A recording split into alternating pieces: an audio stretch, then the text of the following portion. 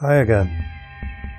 My engine is going to be 3.5 times the size of the original design by Stan Bray, and it's also going to look very different because much of the design is going to be different.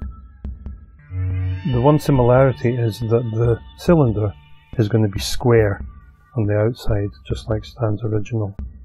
Here we have a drawing of the cylinder and the piston, giving the dimensions of my version.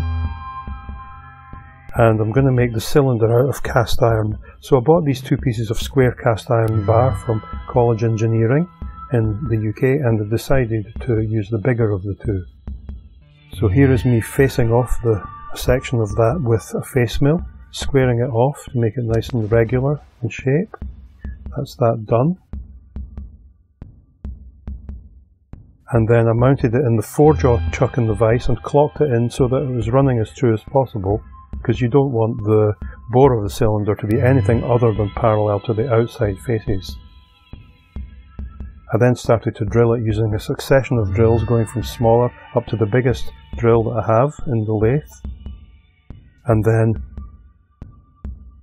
I bored it to size with a boring bar held in the tool post. And there is the cylinder bored, framed against the evening sky, looking not too bad. That's just finished with the boring bar. And there it is sitting on my surface plate.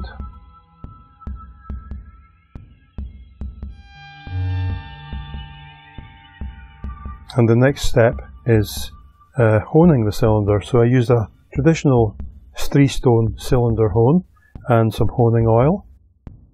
And you just hold that in a drill chuck and you spin it, and you use plenty of oil and you push it in and out of the bore, and that gives the bore a nice satiny finish. You don't want it too shiny, you want a very fine cross-hatched pattern to hold the oil. And the secret is to not pull the stones right out of the end of the bore, but to keep part of the stones in the bore right the way through the stroke so that you don't end up with a bell mouth on the cylinder. Next up, I used a dummy piston made of brass, super glued onto a piece of steel bar to test the fit and see how the cylinder functioned in terms of suction and so on. And I was very pleased to note that it runs very smoothly. The piston ran very smoothly in the bore, and the suction created by the piston was really quite impressive when you put your hand over the open end of the bore. I then started to make the cap, which is made of another thin slice of that cast iron bar. I'm only using a miter saw to cut it, so it's pretty rough cut, but I managed to turn it down okay. And here I've turned a spigot in the inside of the cap, which will fit in the end of the bore. And then marking out the cylinder for the holes, which will be drilled and tapped for the screws that hold the cap to the cylinder. There's a tapping operation. And now I'm using a transfer punch to mark out onto the cap where the hole should be. The cap was fitted, and then the cylinder was again squared off so that the cap and the cylinder are square in the same planes. And then I used a corner rounding end mill to round it once again into a nice finished shape. I then used a coaxial indicator to re-center the cylinder in the mill with the cap in situ, so that I could then drill the hole for the check valve that admits the steam to the cylinder. And that has to be central because it's activated by a pin in the end of the piston. So that was centered with the coaxial indicator. Then the cap was put back on, and then it was drilled, and now you see it being tapped, more or less. And then there's a trial fit of the valve, which sits nicely in the end of the cylinder head. And then I wanted to recess it so that the valve would sit in the right position, so I milled a recess, and there is that counter board, if you will. And then the valve was fixed back into the cap, and the end of the valve reached the face of the inside of the spigot in the cap quite nicely. And here I am giving it a Myford Boy style fondle, which is something that is good to do with parts that you're pleased with. So there is the cylinder with the cap finished and the valve in situ, and you'll see the exhaust port on one side of the cylinder. There's another one the same on the other side.